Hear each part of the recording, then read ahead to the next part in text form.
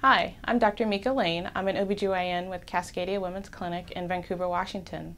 Today I'm going to talk to you regarding toxic shock syndrome and if we can get it during sex. Toxic shock syndrome is not a sexually transmitted disease.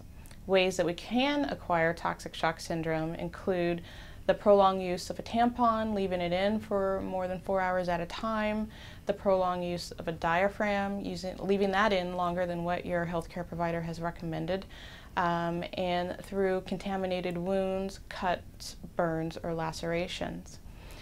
Sometimes through intimate contact, we do come in close contact, obviously, with our partner.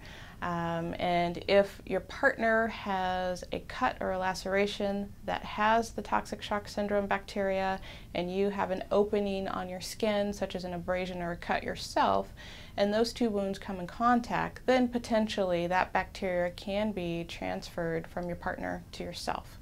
Thus, you could be at risk for developing toxic shock syndrome. Again, toxic shock syndrome is not a sexually transmitted disease. However, if you have a laceration or a cut, as well as your partner, you could potentially spread it through intimate contact. If you have concerns about this or further questions, talk to your healthcare provider.